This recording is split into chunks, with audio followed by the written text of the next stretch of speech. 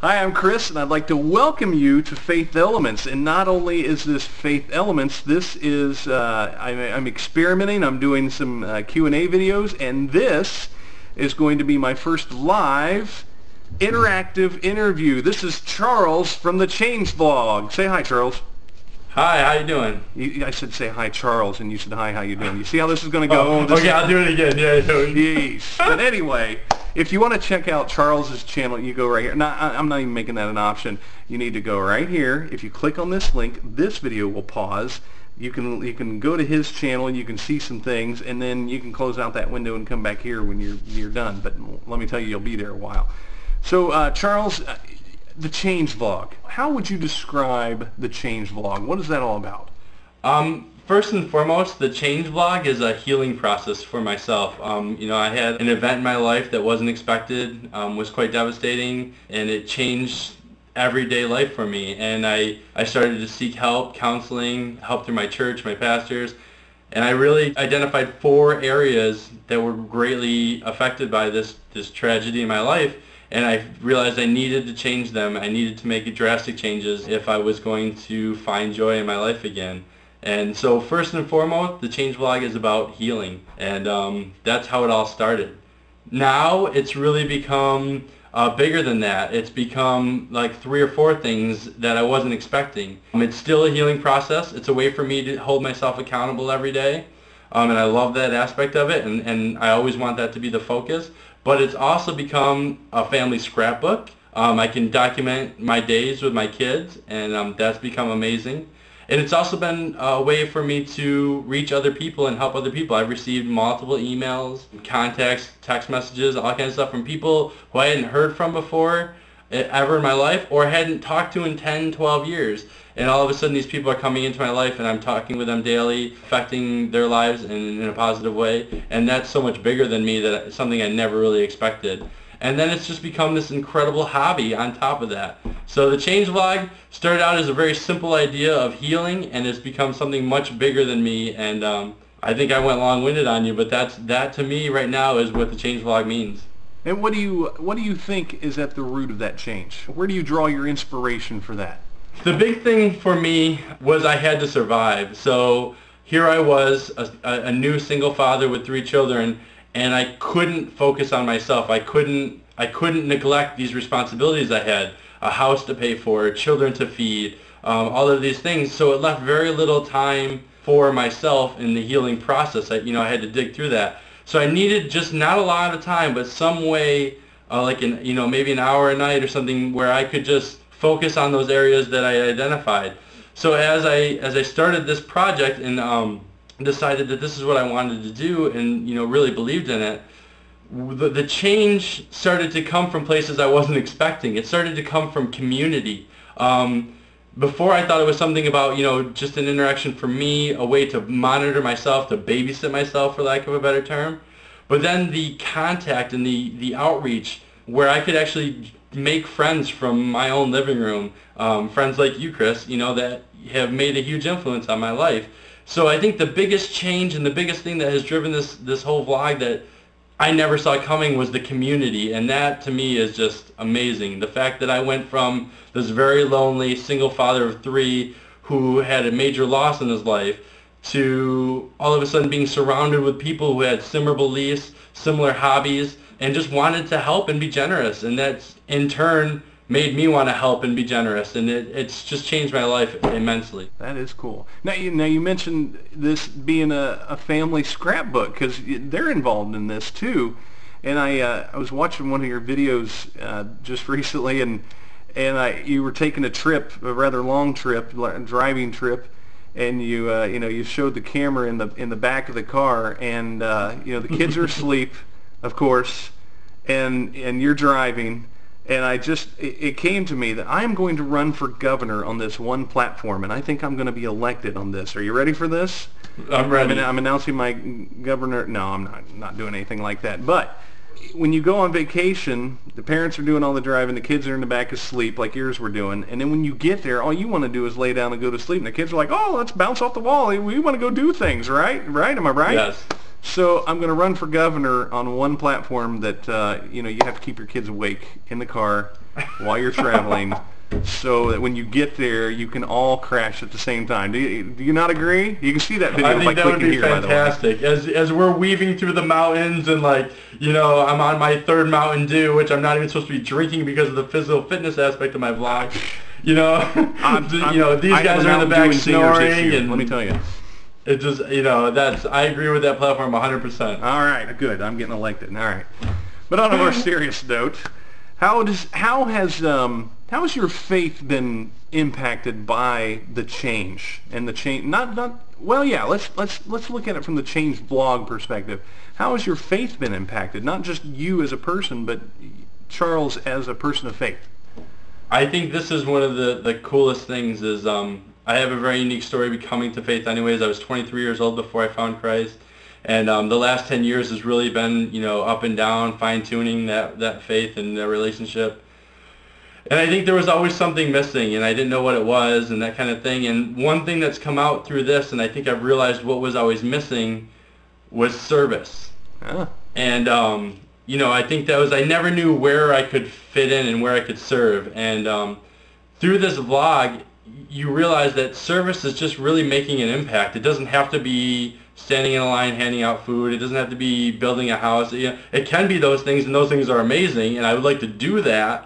But I wasn't doing those things, and I wasn't sure how I was affecting other people as a Christian and just as a good human being. Yeah. So as I vlogged and people started reaching out to me, I just saw windows and opportunities. And one of the biggest stories for me is when I found Christ at 23. I had a friend who was very influential through my teen years as I was looking at faith, and I had studied everything from Judaism to Catholicism to atheism.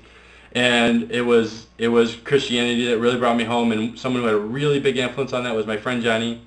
And I'm sitting there talking with her about this newfound passion and this belief, and she's like, "How often do you read the Bible?" And I'm like, "I don't own a Bible." I'm like, "There's one in church on Sunday. I read it when I'm there, you know, when he says Why open carry the book." one? They got them right there. Yeah, you know, and so she immediately stood up, went to another room, came back a couple minutes later with a green paperback covered NIV Bible and said, "Here's your first Bible." Oh. And I immediately started reading it. Well, recently through this vlog, I've had different people reach out to me, and one particular story is a friend of mine who I met, you know, online, lives up in Wisconsin, and she's talking about her faith and how she struggles with it, with practicing it, and, you know, she's tried to go to church before but never felt at home and didn't have the right people around her to have these conversations, and we just started having these conversations nightly. And then one night she's talking about how, you know, I said something about scripture, and she's like, "How do you know that?" And I'm like, "Well, how often do you read the Bible?" Man, this sounds familiar. Yeah. And she says, "Well, I don't own a Bible." And it just was like, and I was like, "What?" And this is a Saturday evening, so I go to church the next morning, and it's been on my brain, and I'm like, you know, she doesn't own a Bible. Like, holy cow, this is my situation 10 years ago. It's like almost 10 years to the date. So I leave church, and I'm driving through the town nearby, and there's Borders with a going out of business sale that says 40 to 70% off. So I run into Borders, and I swear to you, Chris, there is one Bible left in the store. Of course there is. Why wouldn't there be? One Bible left in the store. Why would there be 10? It's like a $40 Bible for $15. I'm like, really? Could this be any more like... Really? You know? And why do we get surprised?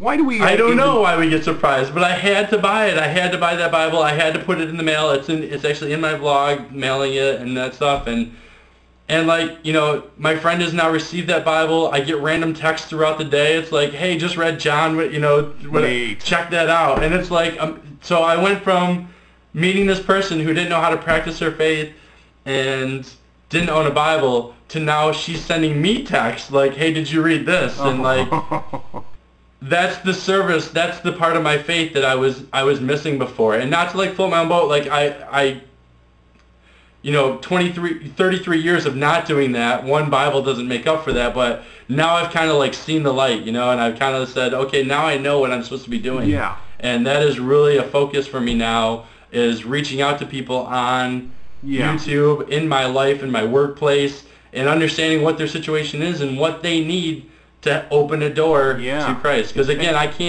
when my friend and I talk about this at work all the time, about how, you know, that old saying, you can lead a horse to water, but you can't make him drink. Right, right. Kind of that's what I want to do with YouTube now, is I want to do my healing process. I want to do this stuff, but I also want to show people the water so that they have the choice of drinking or not. Yeah. And you know, we're not going to pat ourselves on the back, but, you know, if you do nothing else on YouTube, you have touched one life. Now, of course, you've touched more, but there's one life. You know, isn't that just amazing? Isn't that a God celebratory moment right there? I think it is. It definitely affirms things. You know, for me, it definitely affirms things. You know, that makes me, you know, that I made that right choice 10 years ago, and that I'm on a path of being a good person on this earth and living. You know, if only we could all be like Christ, but, you know, at least trying to be that good. And you know, there are those people that don't think that the internet is a ministry, and that you can't be in a real relationship with people through internet-based things. And, you know, to an extent, I do agree with them, but to a large extent, I'm completely disagree with that anymore. And one of the reasons is, when I watch your videos, there is an openness, a transparency. There's an honesty that people need to see, and that's one of the reasons why I admire your effort. I admire the TheChangeVlog so much. Is you are just being you. You know, we want to fake the funk and try to act like everything's all perfect and hunky-dory, but you're being real on YouTube, and it's not in a oh woe is me way. It's not in a hey look at me way. It's hey, let's grow from this way. And I just admire that, and I just wanted to say that, and that wasn't really a question. I'm sorry. Well, I appreciate it. Thank you so much. I mean, again, you know, when I first got on, I talk about this sometimes in my video, like, I didn't expect anyone to watch it but me. I really thought it was about me and being accountable and making the changes for me, and no way did I ever think that I would have a subscriber base and people watching and that kind of thing. So, and let alone receiving messages and how I could help people. So I really appreciate that's your opinion, and thank you so much for the support. I mean, this is overwhelming at times, how much it's been such a positive force. Yeah. Where do you see the TheChangeVlog in 5 years? Whoa, 5 years, that's crazy. I have committed, the first thing I wanted to do with YouTube piece is I knew I wanted to keep this video, and I wasn't sure if I was going to be able to do it, you know, with everything that I do, because I do have a full-time job, 3 kids as a single parent. I coach high school wrestling, and that's, you know, there's a lot of hats that I'm wearing there, so I was like, can I really have a vlogger hat too? So I committed to 30 days. That was the first step, and I wanted to see where it went in 30 days. Within those 30 days, I had received 3 emails, 2 from complete strangers, and 1 from someone I hadn't talked to in 12 years. Wow. And again, they were all positive, and it just confirmed to me that, like, okay, I need to extend this. So I've committed right now to 1 year. Okay. At the end of that year, I really want to see where I'm supposed to be. Like, you know, continue to pray on that, and then, like, I would love the TheChangeVlog to be part of a bigger unit on YouTube. Like, I would like to find some way to take more Christian channels and make us work together as one ministry. So I guess that's, you know, if I get done with this 1 year and I really feel like this is still the best thing for me, the family, and for helping others as a service, right? Then I would love to take that 1 year of experience and knowledge and find other YouTubers like yourself. Maybe, you know, there's a few others that you and I talk to regularly. Maybe unite these people under one effort so we can reach more people and you know, have this service project become bigger and help more people and that kind of stuff, and that, you know, show more people the water, I guess. Well, Charles, I just want to thank you for being on Faith Elements, the TheChangeVlog on Faith Elements. That's cool. That's just neat stuff. I'm so simple-minded and easily amused that this technology and uploading and all this stuff just still amazes me. I mean, I understand the technology, but it's just so much fun. And this has been fun, and I just want to thank you for being on here and for giving me a few minutes of your time. And if you will go, first of all, Charles has 4 areas of life of his life, not 8. Has 4 areas that of his life that he's looking at. We didn't talk about those 4 areas, did we, Charles? No, we didn't. And if real quickly, the 4 areas that were affected by this loss and I really think are vital to me moving forward and finding joy and having a stable home for my kids are really emotional wellness or emotional health, then financial stability, then we go to physical fitness, because again, during this tragedy, everybody reacts differently. I actually admittedly gained 38 pounds. Yeah, I'm a stress and that's eater. something that, it was really rough for me. Yep. Being a high school wrestling coach, I never wanted to be that coach that was too big in the corner to wrestle with his guys. Yeah. So it's important to me to get that off, and just so I can live longer and be healthier and that kind of thing. And then the last thing is spiritual growth, which, I mean, like I said, I never saw it coming, but the vlog has helped me identify that big area that was missing in my faith and that of service, and I'm hoping that I can continue that through the vlog. Yeah, that's awesome. You set goals. There's something to be said for seeking out that transformational life, of actually setting goals, actually saying these are things that I need to address, and you've done that and done it beautifully.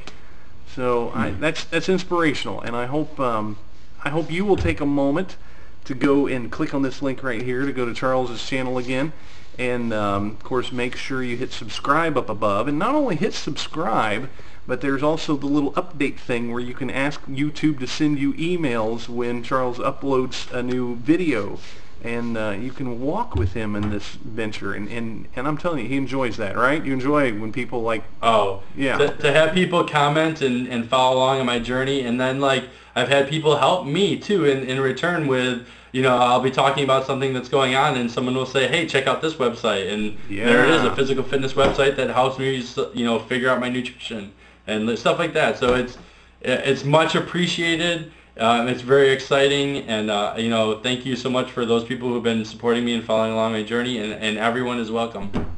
Awesome. Well, thank you again, and thank you there at home that have been joining us for this little back and forth, and just hope you'll check out the Change Vlog, and I hope you'll learn something not only about Charles but about yourself and your own faith walk. Thanks for joining us.